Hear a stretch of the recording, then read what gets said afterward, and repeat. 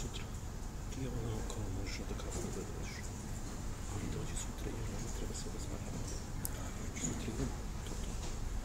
Ti ono dođi kasnije, ja ću...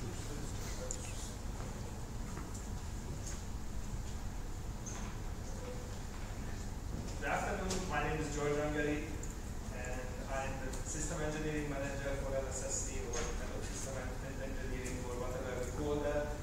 And this presentation contains some work from my colleagues at the core System Engineering team. Chuck Flavor is a system scientist, Paul is a system analyst, and Ryan Selby is a senior system engineer.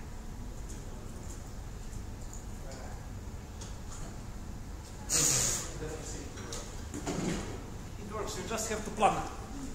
Sorry? Plug. Thank you. So, of course, at an astronomical conference, the first question is what is system engineering and how it gets here. So, system engineering is practically an engineering discipline that deals with complexity. And how we do that is the most intuitive way, which means we are breaking down the system into smaller and smaller parts, define all these smaller parts in themselves by requirements, and define their relationship through interfaces. And that part for LSST has been done. Actually, it was done quite a long time ago by the FDR, which was in 2013. It was completed. And then at the end of the project, of course, we had to put together the whole thing again, which means integration, verification, and validation. And right now, we are sitting in the middle of the process, which means that all the subsystems are happily working, all the vendors are happily working, and we are happily waiting for the delivery of these various components and systems. And what we are doing is, right now, just keep an eye on the big picture because somebody has to do that, and of course many other people are trying to do that, but we are the only ones who are actually paid for that. So it means lots of processes, and I will not talk about processes, and it also means lots of trade studies, and I will have a few examples for trade studies. This is pretty much the list of what we did recently, which means in the last year or so. I will talk about the two topics. The first among that is an update to the optic system. It's an update to the architecture, but mostly it is an update to the outcome of the measure of the optic system, and consequently included additional calculations that we have to correct for. We started to use the effective orbit half-mass, which is directly related to the sensitivity of the whole system, instead of just the orbit half-mass, which of course related to the effective orbit half-mass, but it depends. The relationship depends on the ocular shape of the PSF. And the electricity, and in order to be able to actually estimate the electricity for the whole system, we had to include sensor height as a perturbation for the optic system and for the overall system. So this is the probability distribution at 31 point sensor height based on specifications, and we could find through the optical system. So practically in one step, the system is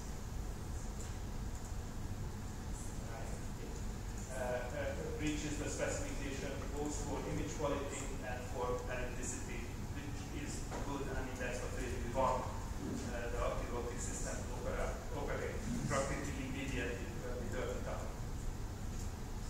The other case study that we have to go through relates to the primary mirror surface, or primary and tertiary mirror surface. This is a fantastic mirror. According to the mirror lab who created it, the steward of the mirror lab, they told us that this is the best mirror they ever produced.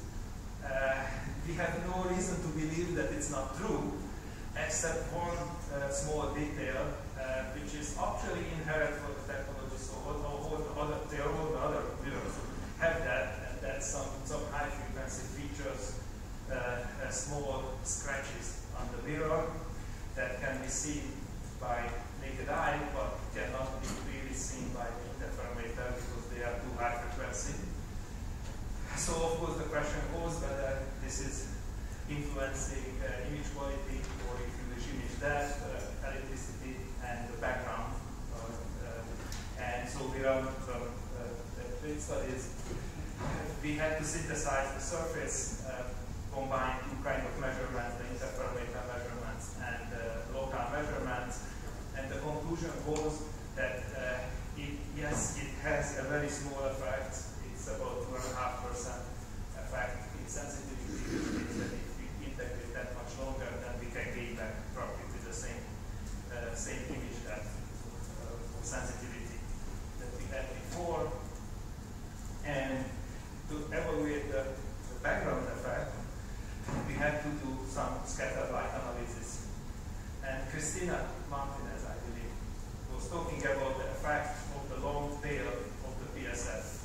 And exactly that's what we were evaluating for this particular system. Through the scattered light analysis, we figured out that there is an increase in background around the point sources, which means that for bright points, around bright point sources, we get some area where we cannot get as deep as general we do. But again, this is a small effect, this is 0.8% effect, even smaller than the other one. So we agreed that this is a good mirror, and we took it. And that's practically the only major subsystem that we already have in hand. And finally, this is a completely different kind of plate study. We all know that the telescope has to move fast from one position to another, because if we cannot slew it fast enough, then we are losing observing efficiency, we are practically losing observing time to slewing.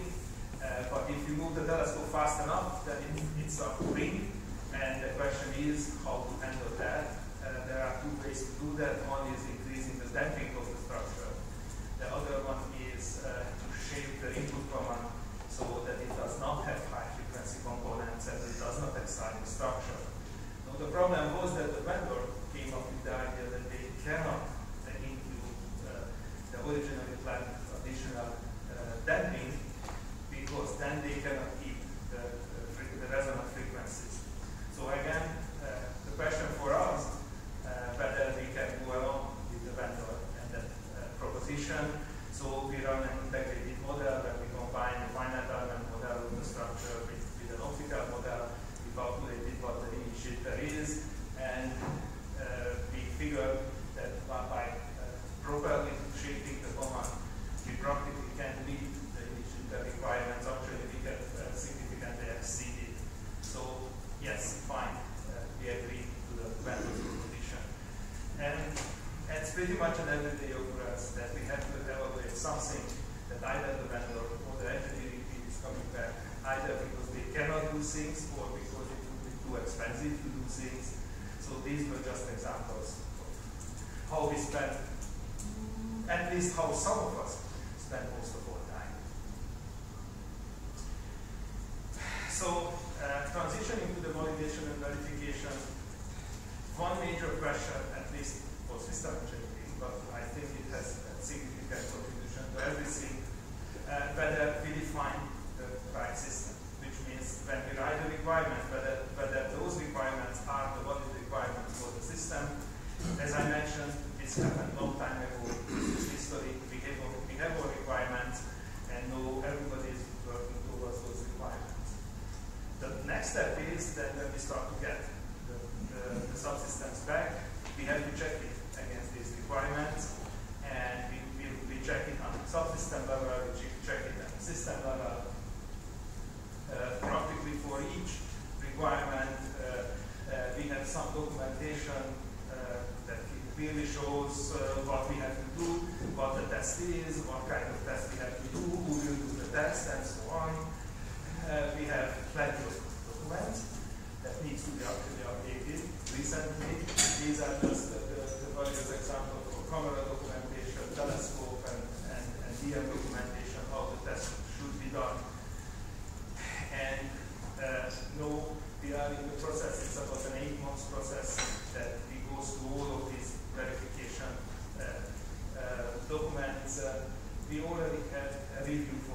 camera. We have to have reviews for the telescope and the data management in the fall, and eventually early next year we will have an overall review for verification and commissioning.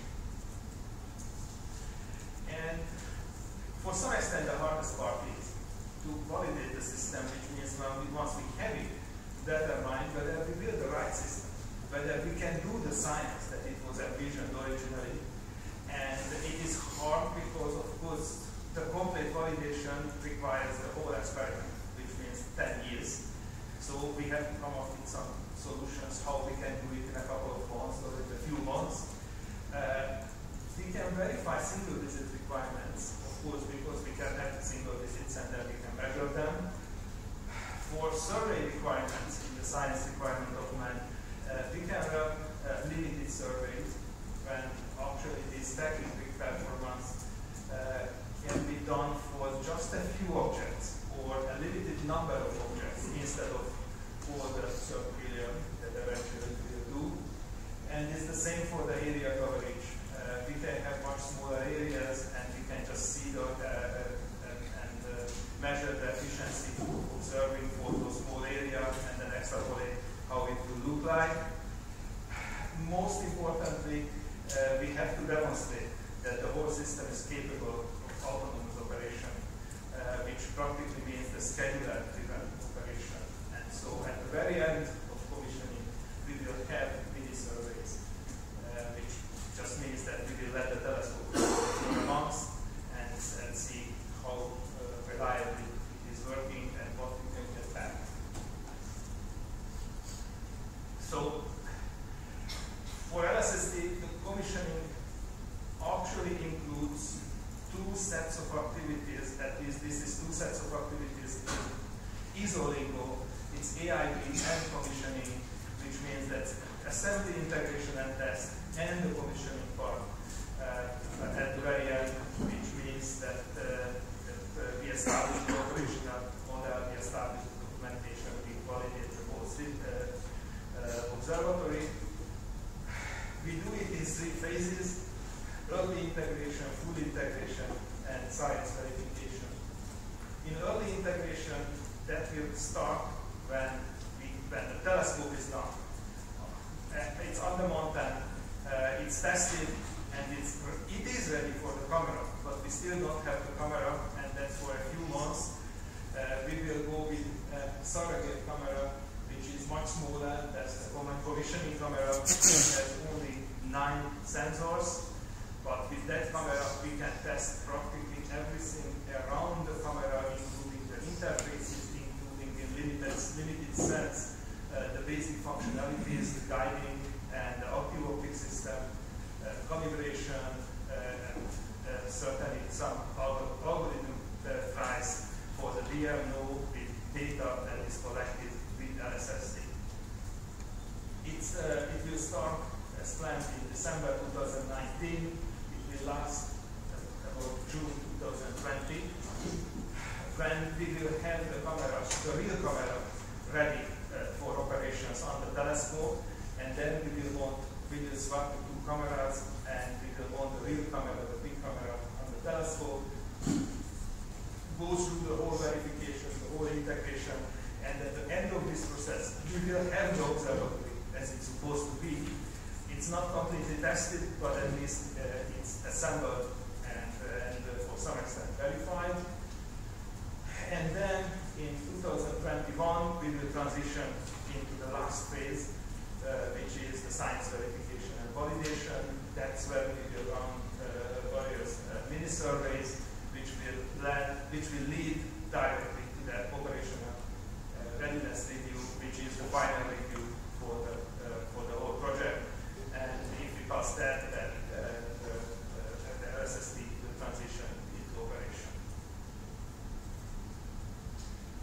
So the commissioning team will be a subset of the team who built the LSST. It's certainly true for engineering, and for some extent it's true for the scientists too. It will not be all the people who we have right now, but the key people will be maintained for the commissioning phase. Some of them will relocate to Las Arenas, which is the base for LSST. But most of these engineers and scientists will rotate. They will spend some time, a month or so down there in Chile. Then when they're done, then we can go back to various places in the US, and then maybe later they will rotate down again. We are still talking about significant amount of people. It's about 50-60 people in commissioning, during the commissioning phase. Managed by system engineering. Of course, we report to the project manager, and locally, for whatever is happening at the site, will be reported to the site manager, who will make the final decisions locally. What should be done and how, but the technical content of what should be done will come from system engineering.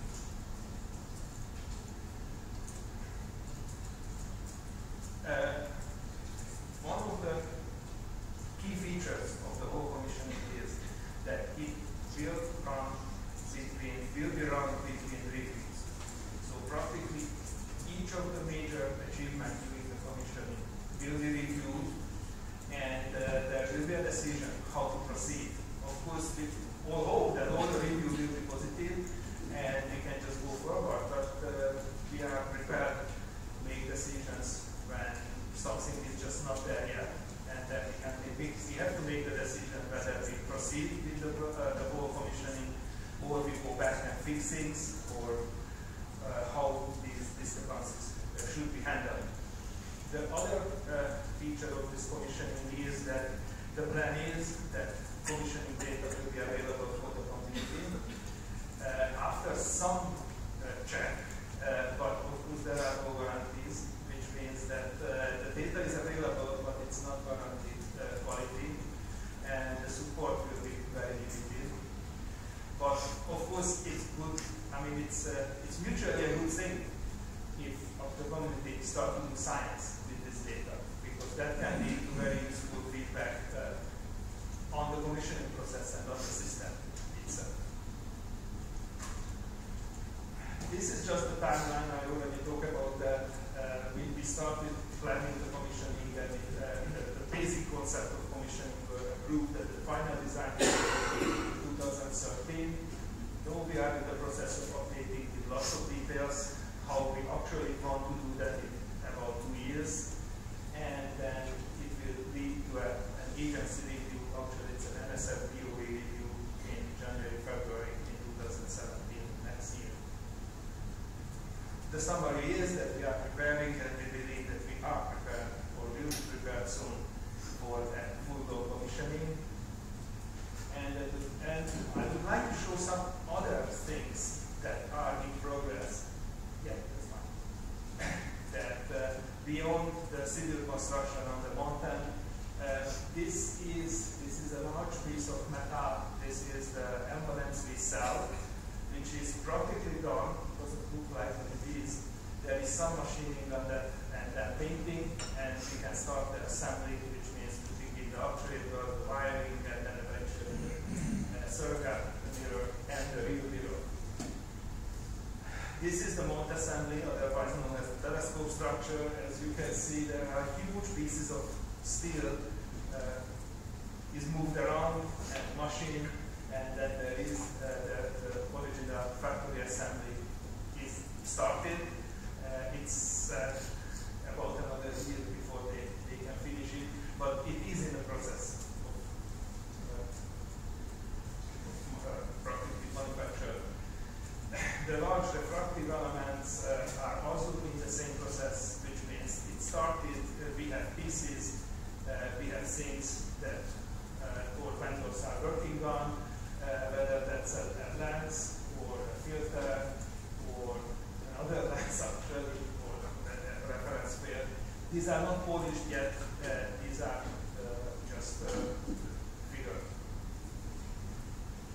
And finally, the heart of the whole thing, we have actual CCTs that are meeting the requirements actually from 2 vendors. And they are in hand, they are tested, and they look good. Thank you very much.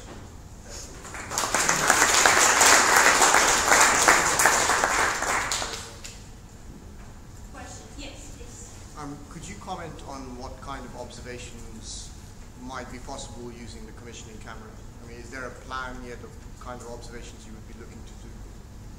No detailed plan yet. And actually the community has an option to suggest observations. And again, there are no guarantees.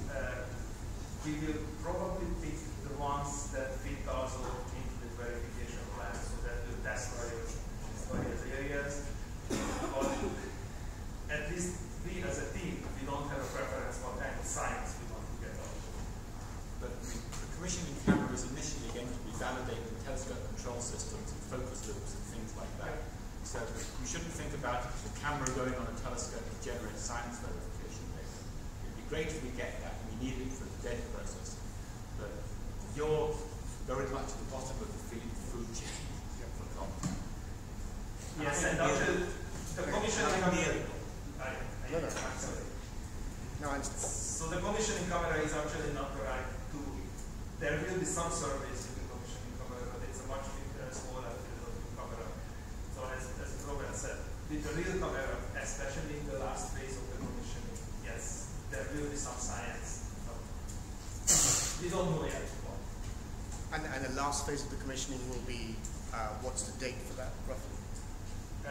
It will start on, it will be practically 2021.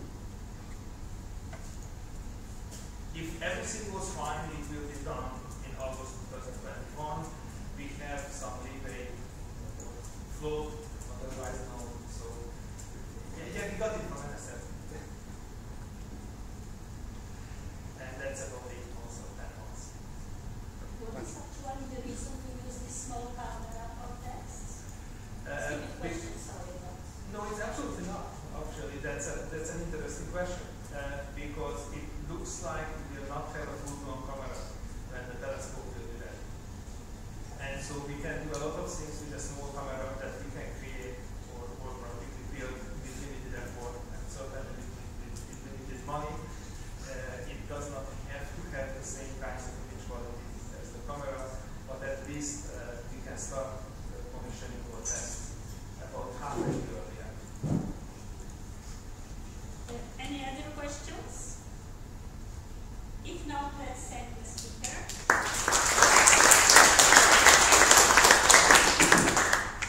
So now we will continue with Dejan Vinkovic on cost action, BigSkyEarth, big data. Thank you. Now something completely different. Please pay attention because I'm giving money away. Okay, to curb your enthusiasm is not what's money. Okay, I'm here in the role of the chair of BigSkyEarth cost action. For those of you who are not familiar with that funding scheme in H2020, it's a networking project. It's not a research grant. It's about networking. So it finances conferences, travel between member countries, training schools, and so on. So I'll describe what we are doing. And there is already in this room quite a few people who are involved in this. And actually, Darko is a non-European member of the management committee. So there are some possibilities for exchange of experts between Europe and US. So just briefly what the action is about. It's about combining Earth observation, astronomy, and big data in very general terms. The idea is that these disciplines share some common features, and we would like to create long-term networking across this interdisciplinary domain. It's a 4-year or 3.5-year project. The first year has finished. Now we are in the second grant period, second year. Basically, it's a networking project to bring experts together and to work on joint projects. To conferences, short scientific projects, so this exchange of experts, training schools, preparation for larger projects. I think it's very interesting for the LSST in in Europe because we are here in order to find ways how to enhance collaboration between European members. And these dark blue are the countries who are involved in this action. For some reason, people from Norway, Sweden have not applied officially, and though we encourage them. But there are, and the main funding is applied to these countries, dark blue countries on the list, on the map. And there are these outside institutions, which includes University of Washington and Jevremovic as the member.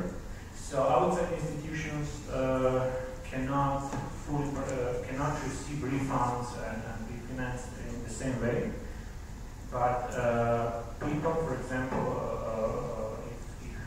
if you have some joint research, if you're coming from one of those European countries, you can get a small grant to travel to the University of Washington. So what are the shared challenges between these disciplines? Well, things that fit nicely with the LSST. And actually, the LSST was one of the projects mentioned in the proposal that we applied for this funding. Thanks to Darko, we were able to actually have quite a nice description of the importance of LSST for such a networking project. So there is these joint problems in data tsunami that we are facing from digital operation and data access. So Earth observation community and astronomy have the same problem, how to handle so much data, and this paradigm change where we push the computing to the data is something that LSST is actually going to implement. Visualization is another problem. As I understood, the LSST has not so far been focused on visualization, but it participates in Google Sky, right? And sooner or later it will deal with this. But in SDSS already this was an issue, and the book that Darko colleagues published on astrostatistics actually deals with statistical methods to improve visualization. New technologies, high-performance computing technologies from GPUs, big clusters, things like that. How to combine this with data acquisition and with this computing push to the data, and training of new generation of scientists is a very important issue because through typical curricula at universities, most of the time students do not get the training that they need in order to participate in projects like that. So the LSST actually has its own graduate program or something like that to train students. So when it comes to the US students, this is something that LSST is caring about, and Europeans could also probably benefit from similar kind of initiative in Europe.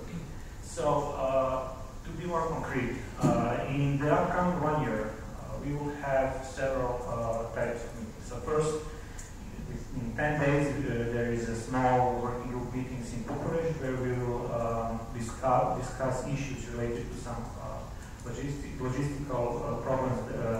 I'll describe the activities that we have. And then another one in October. Those are operational meetings where people meet in order to help facilitate these joint activities. Then there is going to be a 2-day conference to be co-organized with the IIS Symposium on Astronomatics. So I presume there will be some of you present at the Astronomatics conference. And we're going to have a workshop in Hungary, probably in February. Now, through this first year, 2 broad initiatives emerged as sort of a joint interest to work further on that. The first one is proposals for European training networks.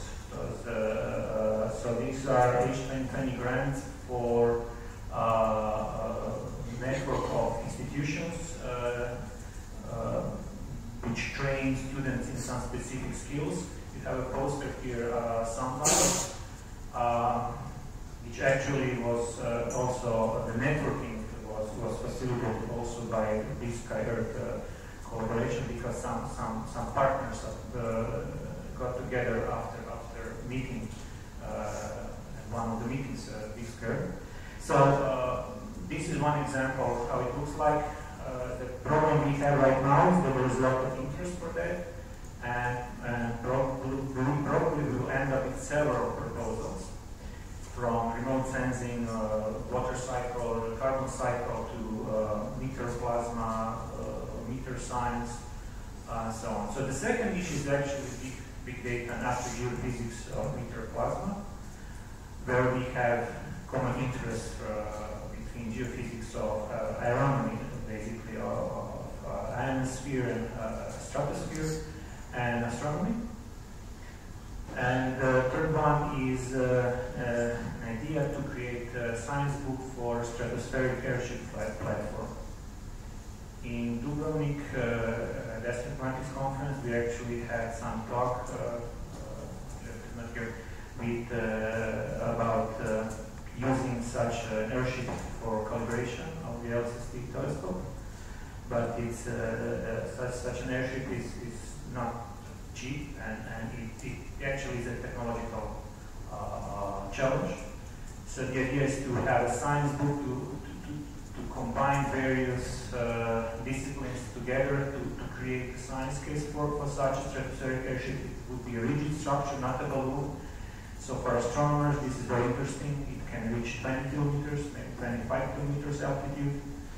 So, and it can be easily maneuvered, it will be stable, and you can imagine infrared astronomy, you can imagine some other types of astronomical projects.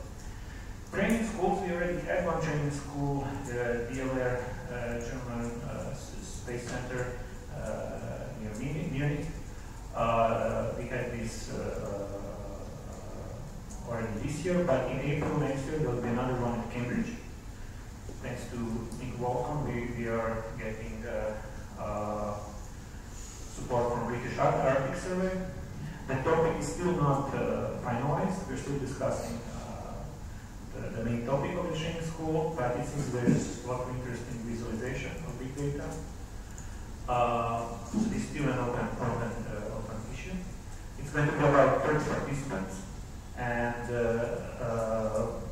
again, the trainers, we can pay for trainers from the US also. And then short-term scientific missions. Those are small grants up to 1,500 euros for exchange of experts between the countries. But this also applies for Europeans traveling to one of those institutions which are partners of this action, which means also University of Washington. So if there is someone who would like to travel to the University of Washington, probably this can cover the airport ticket. But still, if you have a poor student, this helps. But within Europe, it's useful to have this small grant sometimes. So the procedure, the call for these STSMs is continuously open until we overspend the money. So if you look at the website, BigSkyEarth.eu, you can find the call there. So join us. It's more now we have more than 200 people in the network, from computer science, remote sensing, astronomy, and very easy to join us. Just there are links on BigSkyEarth.eu where just fill your name and you will be added to the email list to be updated on what's going on. We are trying not to spam you, so there's not so many emails. But also, if you're interested in something, just send me an email. Dejan, this email below, or the official info email. No, that's it. Thank you.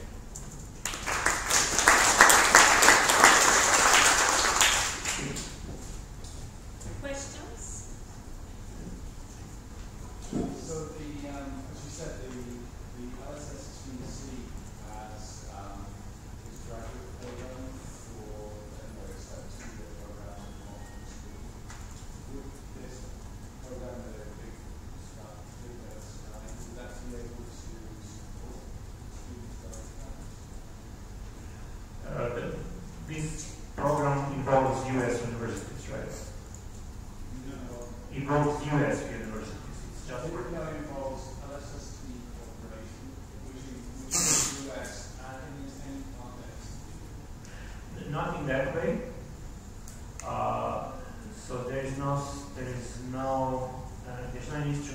would allow payments for students going to such programs. But it would be really good for the European part of the LSST community to put together a joint proposal to get funding for such.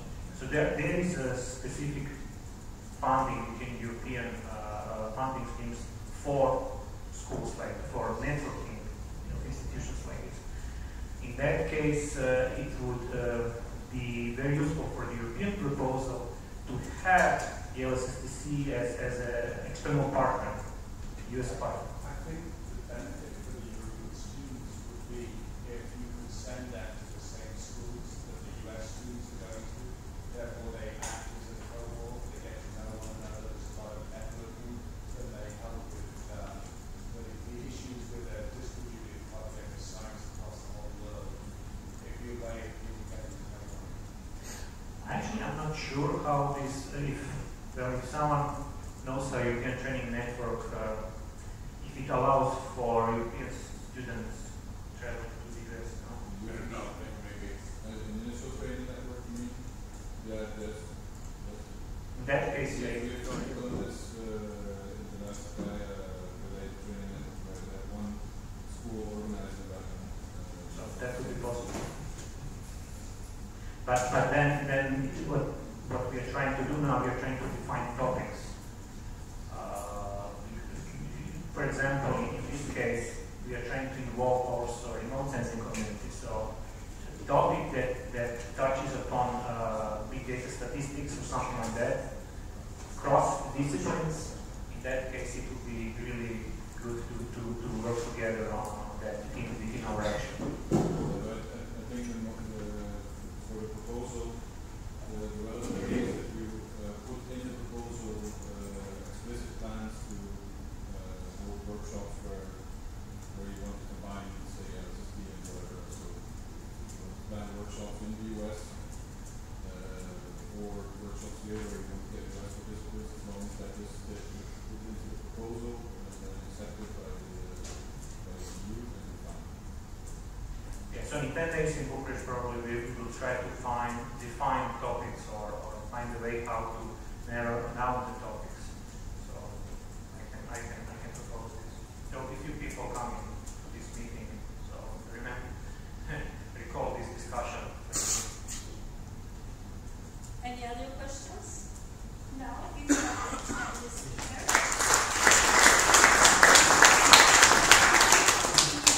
Darko, Jevremovic. Horizon 2020.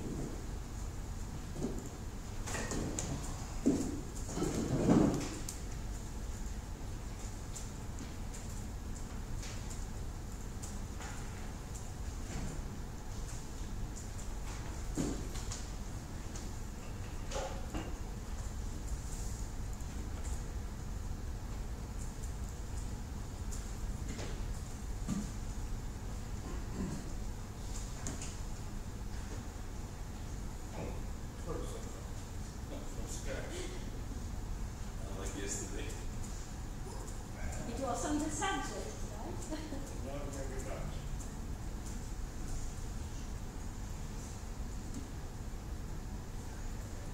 Actually, I could keep this one on hold because Nick said he might log in into the, if he finishes his review.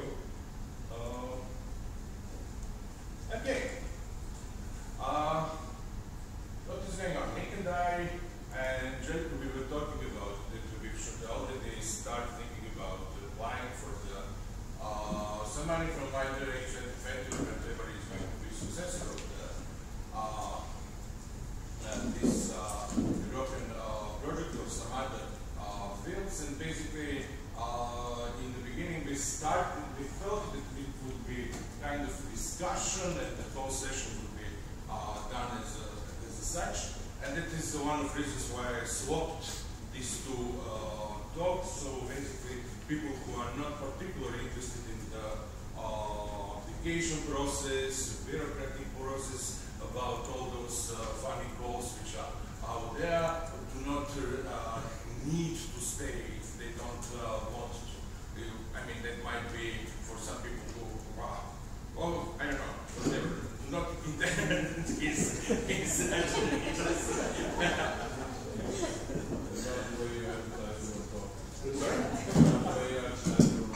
No, and the story is, and the other reason why I removed, if discussion goes longer, that we do not have to basically cut it short because of another one. So we have the. We are staying, we will not frighten us. Sorry? We are staying until the end. I couldn't hear, sorry. Never mind. Okay, you're trying to make it. Yeah. Okay. Let's start first with an obvious one. I'm not an expert neither on writing proposals nor on EU funding. So the story is that back, and that's another thing why I put Dan in front. When we decided to have this session, I used an opportunity in Brno to give a kind of overview what fits to BigSkyEarth possible proposals, and I kind of used that kind of those kind of slides of this desktop as a base for this talk, of course, with quite a bit of changes, and I was kind of practicing. To write good proposal takes time, but to write a successful proposal probably 6 to 7 times longer. So what is happening is usually if you start writing it on your own, you expect the next 5 years spending in writing proposals, whatever it is good, whether it is good or not, or excellent or not. The story is that success rate is about 7–8%, so you need 12 kind of proposals on average to get one through the system. At the moment there are some, there are of course some agencies who are doing professionally write proposal, and they're actually doing it something like pro rata, so basically you give them a percentage of the money you win. I'm not sure it is a good way, but for you as a scientist, that one is usually a good deal in a way that you do not have 6 or 7 years of time, or a year to prepare the good proposal. Another thing is that some universities or some maybe even whatever governments or whatever, they have their offices in Brussels where it's doing only the lobbying and finding the proposals, lobbying for the particular things to get into the, let's say, calls, and that might be a good thing if we have people who are from those kind of universities or so, to get them involved and get their offices involved in the process. I will not cover the regional programs, though I know that for some programs, some people from the audience had some success with the, let's say, Danube scheme. I don't know what is the status. Jula, Luca, they're sleeping. What is the status of that regional Danube program? I said that there are regional programs which allow funding, and it could be interesting for some countries, or people from some countries, to put LSST related proposal to, let's say, Danube scheme or some whatever, Alpandria or whatever are the regional ones. And I'm not going to cover those things because it would go far too wide. General points in strategy, of course, strength of LSST as instrument, survey, and size, amount of European involvement and possibility of widening, educational potential. That's exactly what was mentioned just now about some of those, how you call them, training networks, data access centers, and allowing to swing data. Then we are talking about maybe that smaller countries with a few PIs get together and put some kind of joint proposals that and get maybe their own data access center, or they are some kind of network or some kind of possibilities for funds, and that might be interesting. That from those kind of funds, it might be even possible to fund some of PIs which are necessary. Of course, networking, and we just heard about one successful network which is close to LSST, but I think we might be able to have our own cost action, which is going to be LSST Europe, and do I have it on another slide? What is another important point in strategy, to find a way of supporting proposals or bits of PIs to getting European researchers or whatever is good for that, and then influencing the industry or sector. That is something what we are kind of forced to do, that our proposals are so successful.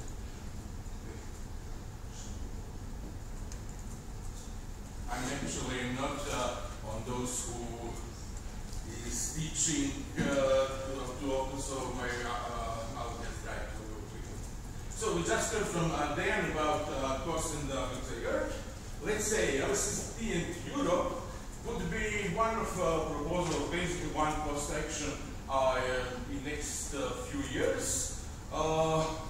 Let's say probably not a good idea at all, but why not? So sometime in 2019 or 2018 to put the proposal, get people together out of this kind of things, and at least get some money for the meetings or for some small travel and communication between them. Excuse me, can you say a little bit more what is BSE? BSE, BigSkyEarth, it is not that nice disease what we had. It is BigSkyEarth. That is the title of the abbreviation of the cost action what Dejan was just talking. It is not the mad cow disease. Actually, we figured out very late in the process of applying. Oh, BSE, isn't that the they're going to call us mad cow, whatever, mad cow action. Anyway, this probably a good tool for, again, from smaller countries to get involved. And as Dejan said, there is no real research money. There is money for the traveling, for networking, and for maximally some kind of small or short-term scientific missions. Anyway, quickly about Horizon 2020, €80 billion flagship program. A few important things. It is basically Maria Skłodowska-Curie actions, lead, and then with what is that? I forgot the leadership in enabling and industrial technologies. So basically, affect future and emerging technologies, infrastructure programs, and basically what they have now are stuff which are basically 2017 programs, but what is important, what is happening right now, and actually those information you should have in from your representatives in different committees of H2020 program, and thanks to Luca, I do have here some kind of program, what is happening at what stage to be able and to know what are going to be goals in 2018 to 2020, because it is the last period of H2020. So basically some kind of position paper of delegations were kind of collected for space sometime in April this year, and at the moment there are some kind of consultations. There are going to be strategic programming document and the drafting of work programs or work programs for the calls between 2018 and 2020 are going to be done toward the end of this year. So you should get in touch with your country representatives if you want something in those kind of calls for the next next round of calls in from whatever part you want to apply. So then it is going to be consultation, and basically work programs are going to be published sometime toward the end of 2017. So you should get to know your representatives in different bodies and try to get your voice or your ideas, what should be in some of those calls. Let's quickly go through the things. MSCA, three things I think are interesting for us. As we heard, there are already people who are thinking or doing some innovative training networks, and they are basically they are quite a large with quite a large budget. It's over 400 million euros. And usually the deadlines each year in January. There is a RISE program, and again, all those things in those MSA are repeating almost every year. So basically, if not this year or next year, they're kind of there is a pattern of repetitiveness. So there is research and innovation staff exchange, and a co-fund of regional, national, and international programs. So all those things might be interesting for us. ITS, there are three types of them. So European Training Network, it's not only my favorite, and this is what Nick wrote in a sense. He would aim, okay, let's put it, European industrial doctorates and joint doctorates. I'm not sure that we have the kind of capacity that as this kind of group, maybe we have in a way to push this kind of doctorates because they do require formal signatures of university heads or whatever. But I think European Training Network is relatively easily done with universities. So Nick did say this, that we should probably aim to for 2019 goal and some kind of project which are starting in 2020. There are already some data available at that time from the Commission, Camera, etc. And toward the end of the grant period, or when they are getting around, those people who are funded as a doctoral students would get, we'll have the data and have the projects which are already dealing with real data for the from LSST. So idea maybe to put something like training 15 PhD students across LSST Europe Institute. So basically, we can have kind of people who are doing sometime in the whatever Belgrade Observatory, sometime in Lyon, sometime in Paris, and collecting all of those things and putting them through the system as and it is kind of similar to the LSST data science fellowship program. I'm not going to go what they are requiring in a sense what should get, but the idea is that they definitely can give them different set of skills as and not only different, but the new set of skills which are going to give them all working. So basically it is something where we system level, etc. So RISE, I mean, what they said, that is something for us to discuss if we actually and as far as I understood, already some people do have an interest in those things. RISE, in a way of research and innovation staff will change. Again, if the idea is that you put kind of international intersectoral collaboration for research, innovation, and staff changes. So idea is maybe we can do maybe we can put something in between LSST Corporation and few institutions in Europe, or between the institutions in the States with the focus on LSST, and then fill out all the other things in the sense of course you always have to fill all the requirements of the goal, so have to be careful about that. Co-funding is basically additional schemas between, to do with the regional, national, and international programs. So basically, it could be interesting to put, okay, we do have 10 PIs which need, let's say, 20 students. We might try to do something like those kind of things. And this is kind of LSST program in our own countries, or and then we are kind of building up on top of that. So there are doctoral programs and fellowship programs. Of course, fellowship programs are probably better for this kind of work.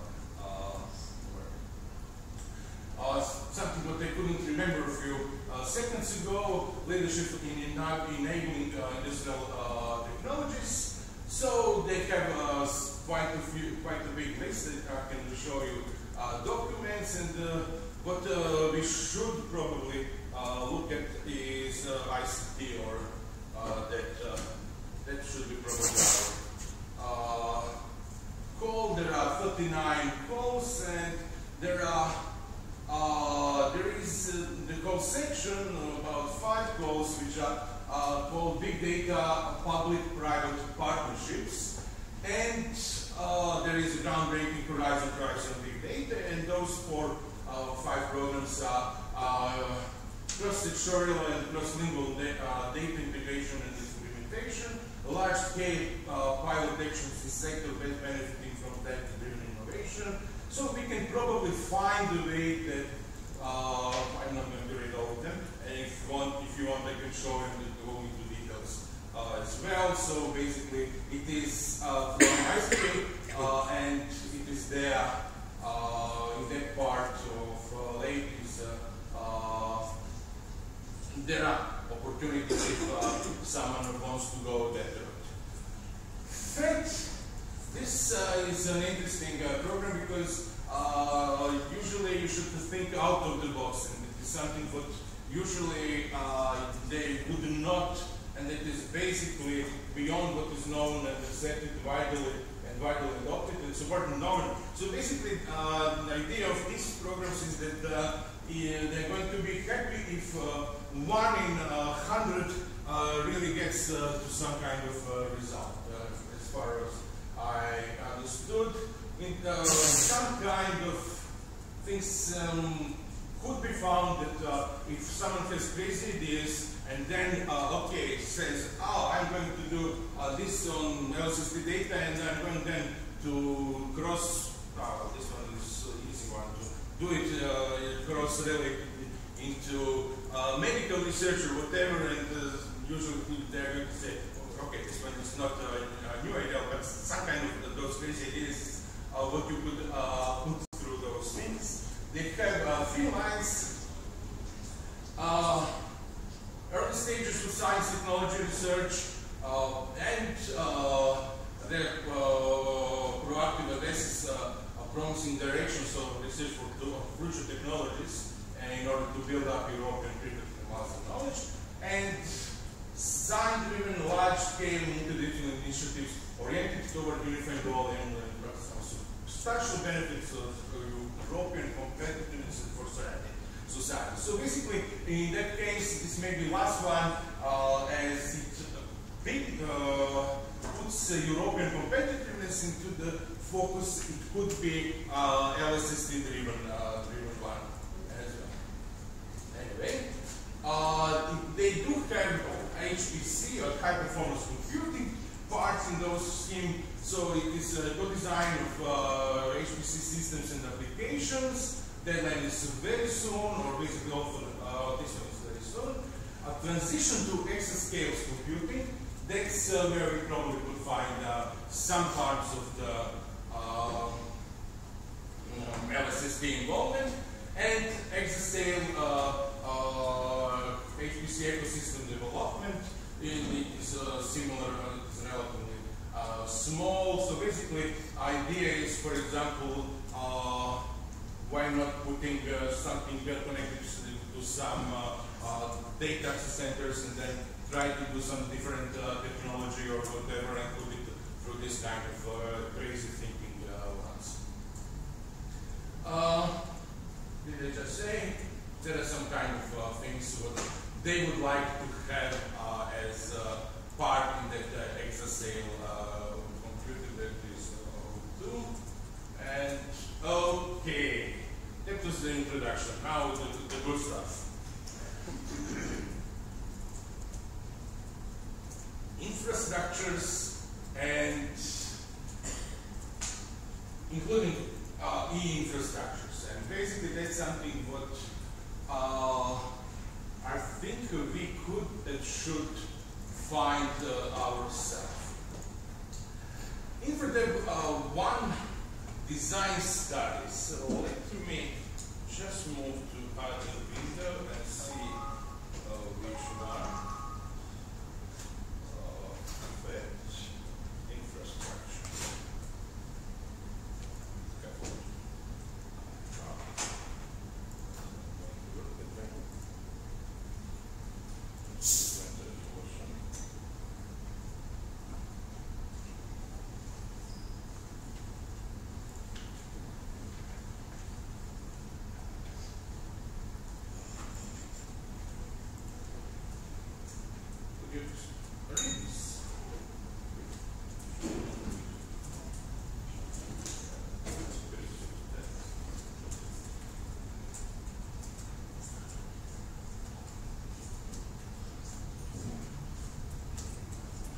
So, development and long-term sustainability of new pan-European research infrastructures, those InfraDev calls. And that says that focuses on developing new world-class research infrastructures. And this basically design part, they are giving for that 1 to 3 million euros for just to discuss, or basically to produce a document which is going to get you in the line, or possibly in the line of in the future for some kind of really large kind of infrastructure. So that is one of things what both Nick and I were thinking about, and it is that is kind of, I think, Nick had somewhere, if I did put it somewhere, check.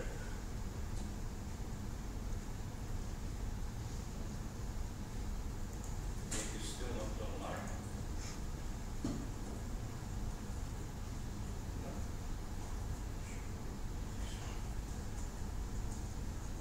Okay.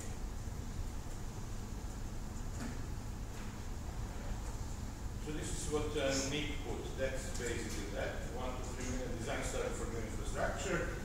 Best to explore key suggesting LSST Gaia Galaxy machine idea. Seamless interface to give EU and US access to complete data for our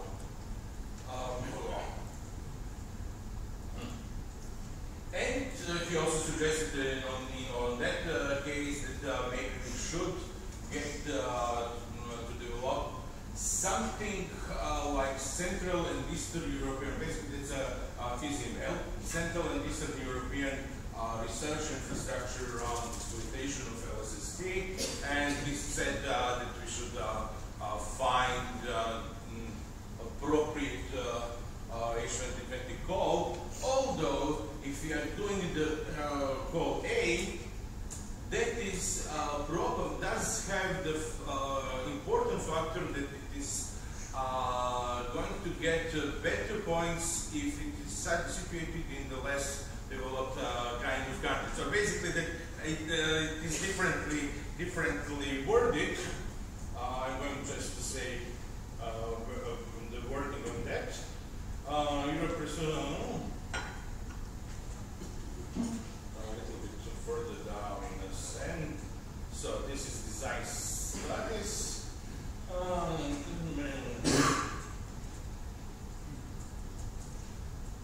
There was some kind of specifics of geographically whatever say, and most of those infrastructures do not sit in this kind of country. So basically, we might play that card as well. Anyway.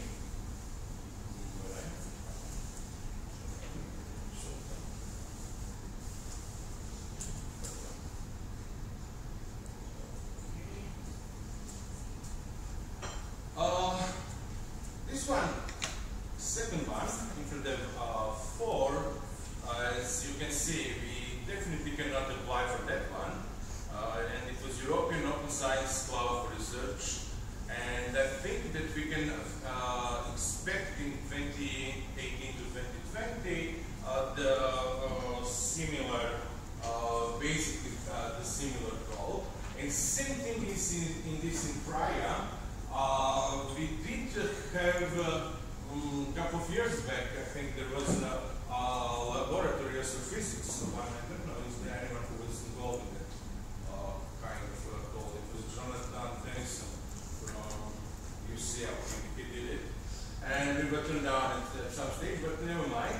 The good thing is that on the second level of those calls for the starting community, we can declare ourselves as a starting community and try to build on top of that. This, let's say, several million. Check the detail. But the idea is that those kind of things are going to be available, and if we sit together and do the starting community part, it could be a good way later or sooner or later to get the, also toward those infrastructure ones or those kind of things. And toward infrastructure, there is, as I said, I can go to the back to the document here.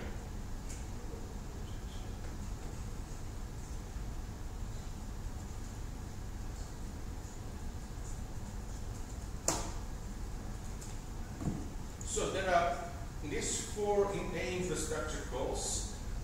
First one is connected to the, and it is aimed to the BRACE, which is Pan-European High Performance Computer Infrastructure Services. But other three might be interesting for us. So basically, they can distribute the computing infrastructure, it's Infra 12.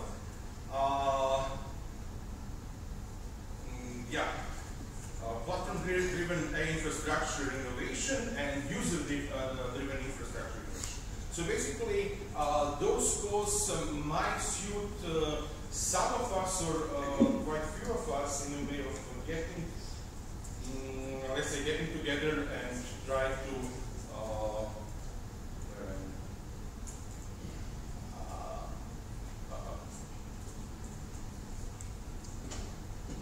so they have different things, and we probably can think of something to put in those things, and I'm just looking for the budget part, which is, so basically, as we said, 11 is specific for the, and 22 is off, but those, there are few, there is 21 back in September, 26 million, and those fell in 21 in 17, another 60 million.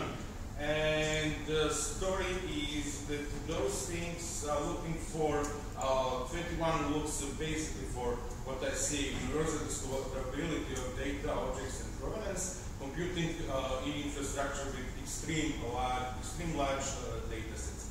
So, and that is another thing what I wanted to point to you, that big data is not a buzzword anymore. It is nowadays extreme data.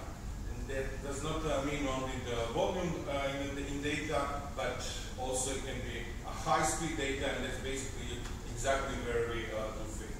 So 12, which is in 26 million in March, that one covers complementary areas of infrastructure closely related to make research data accessible, accessible, intelligible, usable, and interoperable. And again, infrastructure in September.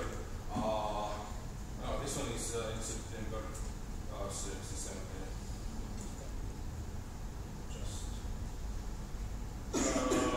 Yeah, it is March 17. That is wrong. So that one is. And I'll stop here. I'm going to put back the slide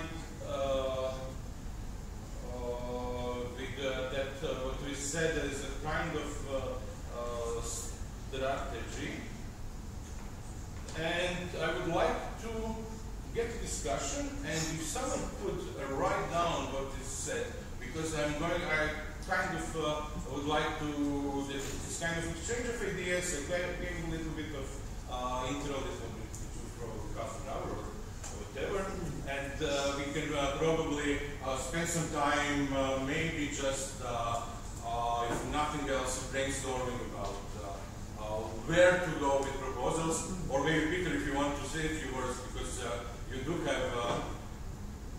I would have a concrete proposal, yes. Okay. I mean,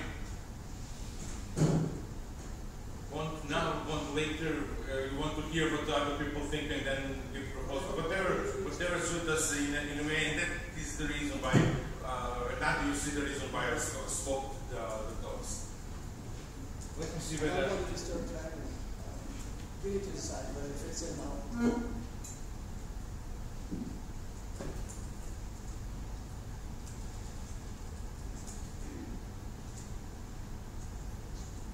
Yeah, I'm going first to say any questions, any thoughts. Probably Dominic has some ideas. So basically, you did mention what number 12.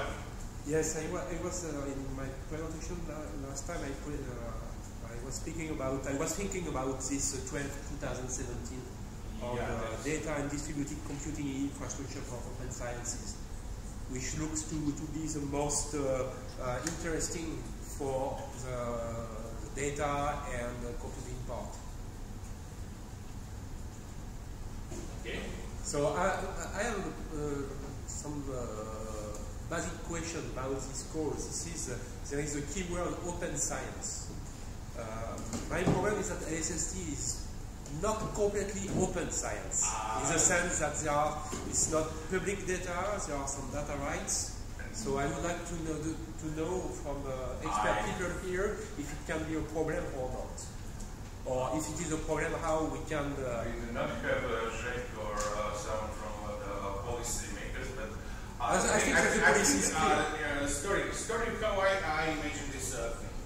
If you're going for something like big infrastructure, if we get a design study now, and design study usually lasts a couple of years at least, then you are getting into some kind of preparatory phase, which again lasts again 2 to 3 years, and then you start building your infrastructure as a big S3, whatever you call that. So if we start doing it, or get some proposal 2018, your infrastructure is ready 2000, let's say 23, 24. In 2025, you get your first publicly released data without ownership, and you are preparing now that in 2025 you have the facility which is going to access to everyone from Europe or even wider, whoever, and then you don't have problem with data rights. And every year you are getting new release of data, which is publicly released.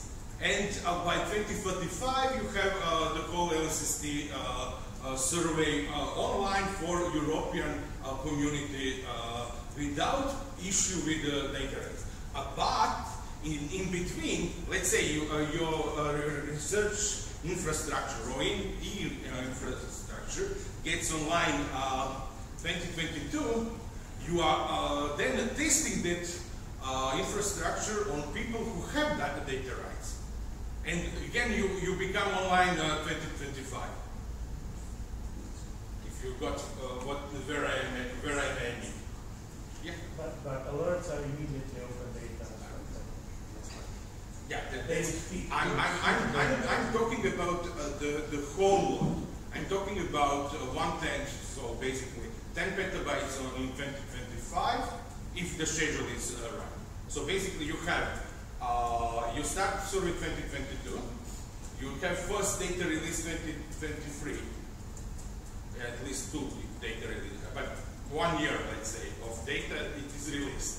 And proprietary period is 2 years. And in 2025, you have facility which is going to hold the data, spinning them on the disks or whatever, or wherever we want, not on the tape, but basically online, and have everyone access. Think for thinking. But story is that you have to start working on that thinking, not this year, but now. Because to get from the preparatory or basically design phase to the really big one, you need, let's say, 5-6 years, whatever. But I think the point is correct that this is going to be a hard sell, because to put it very cynically, you're going to ask European money to set up an infrastructure, basically paying for American generated data. No, but it is benefit for European science. I'm just taking the point of view of all the Well, actually, you can review Peter. You used to review some of those things. That doesn't mean I'm an authoritative source. Okay, but you know what the kind of instructions for let's say this kind of thing? Okay, you are building your infrastructure around American generated data. And so the point is that I think what I would be a problem with is that they're saying the data is public, but it's not really. You have to invest in an infrastructure to actually make use of the data. That's something what whoever wants to deal with that data is going to be, because otherwise the European whatever, apart from people who do have data rights and facilitate whatever they pay in different facilities, it is going to be, let's say, either it is going to be public or it is going to be exclusive by.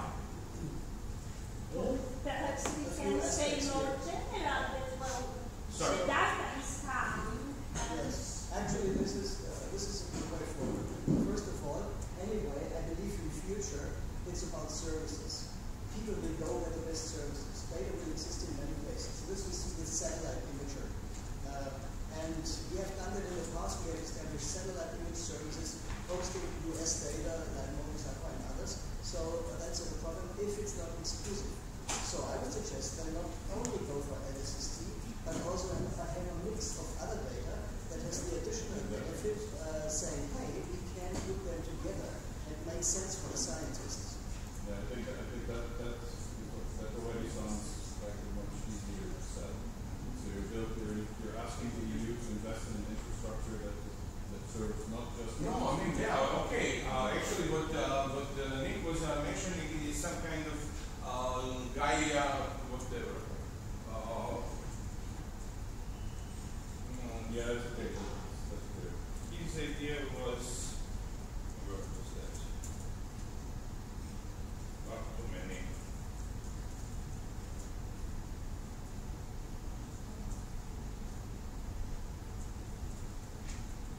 So, kind of LSST Gaia Galaxy machine, or that is Nick's.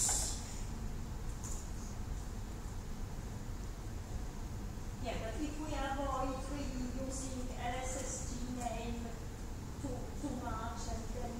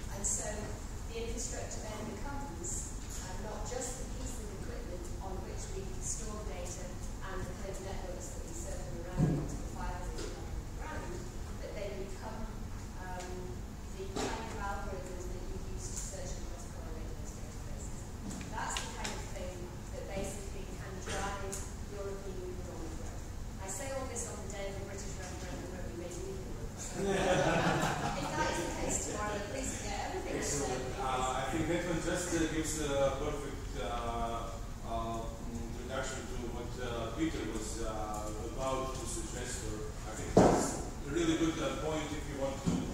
Yeah, sure.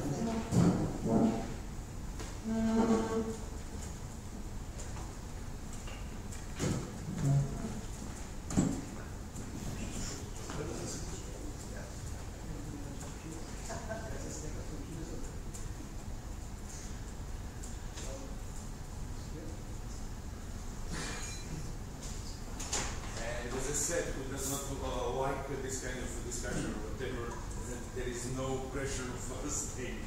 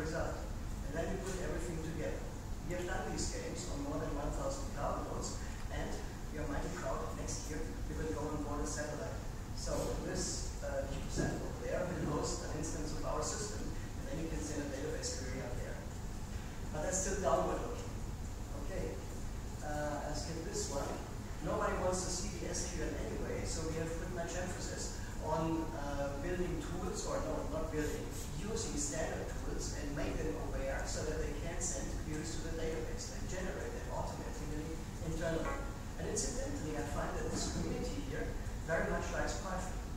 So that's one way that you use Python for talking to the database without ever seeing the query language. You just use your Python processing, and internally Python can translate that into database queries. Okay, that is something I would like to show you quickly. If I get that over to the other window. No. Yes. Let's see what it looks like here. So, this actually is something that we have done for the geo folks. It's showing them the use of geosurvey standards, which we are generating, I'm the editor of, and the rasterman happens to be underneath. So you can send queries. You see one down there. You can edit that yourself, but like I do, you just pick out something, and you do some pick a query here that colors some temperature data, and then you get back the image. And here it comes. Oh. So that is the principle. And what we have done now is, meantime, we have federations. Because now this is the keyword where I have to smile, because actually rasterman is a system, meantime, consisting of individual installations that talk to each other. And let's do that now. There is the European Center for Medium Range Weather Forecast, ECMWF, that happens to hold the planet's largest climate data archive, 87 petabyte. And we asked them for heavy rainfall risk area. So that is the query, and now we run the query. So that goes to ECMWF, and they find out, oops, that involves satellite images. We don't have that. But we know that the National Computational Infrastructure in Australia, Canberra, has them, sends a sub-query there, and brings that back, and now we see it. So now that is displayed here on the visual globe on NASA Earth in this case, and we see the data visualized. But actually, we have interest in the data. This is the data path that we have seen. Of course, in reality, it's faster than we showed here. This is why I cannot talk that fast. We also can do the same thing conversely, by the way, send a query to NCI, and then they will find out if something is missing. So, what can we do? Number one, we have a data asset that we can query. And we can build that into a big data cube. Instead of having a million of different files, we have a few data cubes that have X, Y, and time, and maybe other dimensions. And we can query that locally. Second, we can integrate different data holdings. So if we now would have an LSST service in France and one in UK, and one in Serbia and one in Iceland, they can talk to each other and they can have different data holdings. But for the user, it's always one single integrated information space. And that, I believe, would be a generic advantage. Good. Now I have been fascinated as usual about technology. Okay, I'm a computer scientist, I warn you. What about applying this? We have done it successfully in the earth sciences, so it's looking downward to our planet. What about now looking outward? That would be the innovation, working on optical astronomy data, maybe also integrate, SKA has been mentioned, radio astronomy, and maybe cosmological simulations so that users can combine them and do their analysis. Just sitting at their Python workbook, playing with the data, and the servers in the background doing it. That is the vision that I wanted to bring to your door, and that might give us a European-funded project in collaboration with our US friends. So that's the plot. What do you think about it?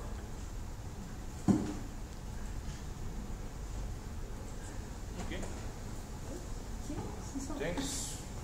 You wanted to comment on any questions? Yeah.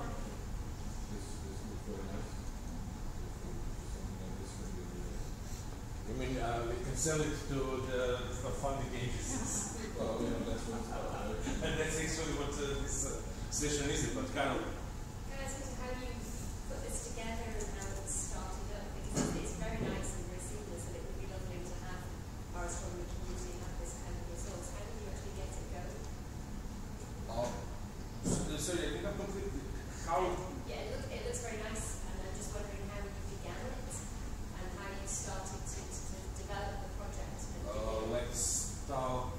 few drinks during dinner tonight and put something on the napkin. We don't have too many napkins. Okay, well maybe not quite. How did you start it? Right, €1 million grant or 10 million?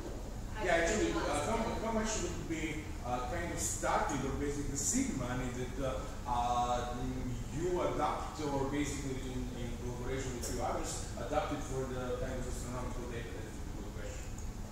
That translates probably what you translated from English to English. Yeah, actually, anyway, we could not cover, say, the whole of Europe initially. So we would have a nucleus of a project because otherwise it's unmanageable.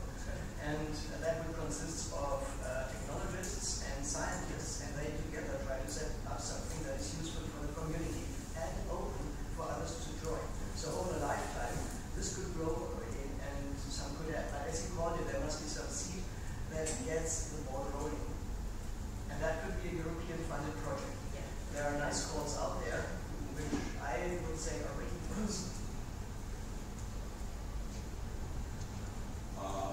I just want to ask for clarification. In order for this to work, the whole database has to be structured in the way that your queries can very efficiently extract the data, right? So it's, for the LSST, that's sort of a database is separate database. Database which is holding the information, or basically are you dealing on the data? I was skipping this one because I found it too technical. Actually, this multi-parallel engine can work with a real relational database, put the pixels into the database. That was what we did initially. We can have our own storage, which is faster by a factor of 2. And meantime, we can go into any external archive, which will just tell us your conventions, like file names, which might have encoded coordinates and dates and all of that. Then we actually can run the queries right away on those external files. So that's well possible. And therefore, yes, the data centers told us. So you want to import 100 terabyte into the database? Forget it. Disk space is cheap, but not that cheap. So yes, we can work on existing archives, and we can use NetCDF, for example. So FITS would be something new for us. HDF we are exploring currently together with HDF from the US. So I believe that is not a blocker that can be dealt with. I wanted to finalize that one actually, which is just the visual analogy to what I told.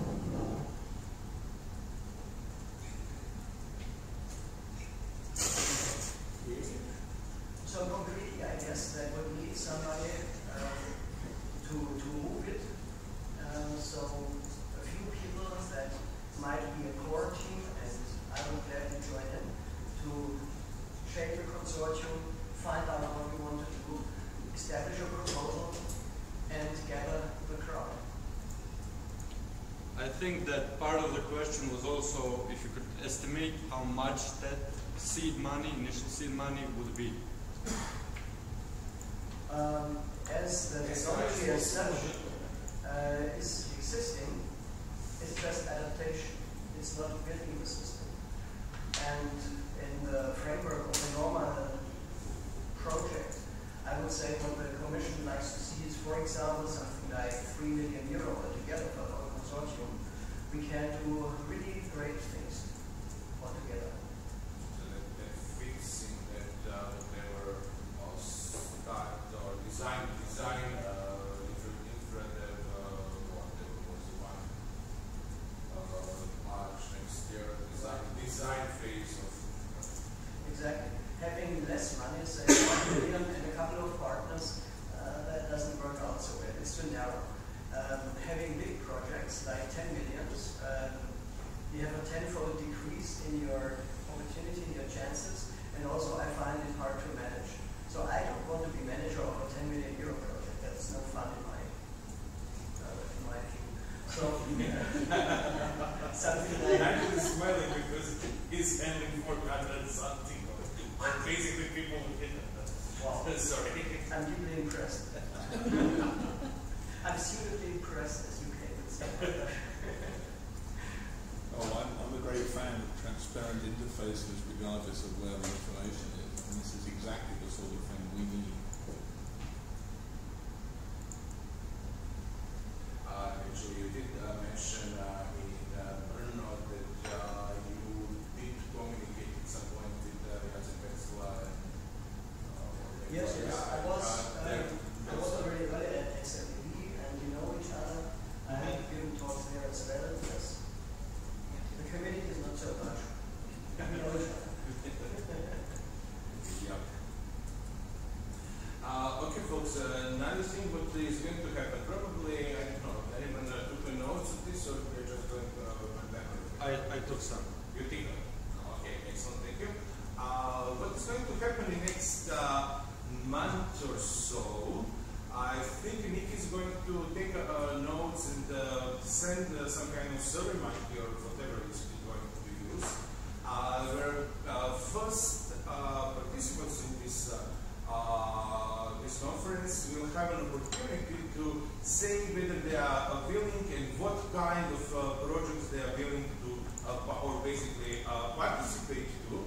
And then basically we are going to start making some kind of decisions. Okay, we have 2-3 proposals, and we are going to, let's say, nominate the leads and do the whatever necessary to meet those deadlines. And I think the first round of deadlines is coming, I think, which is so-called achievable March 2017, and there are a few calls in September 2017.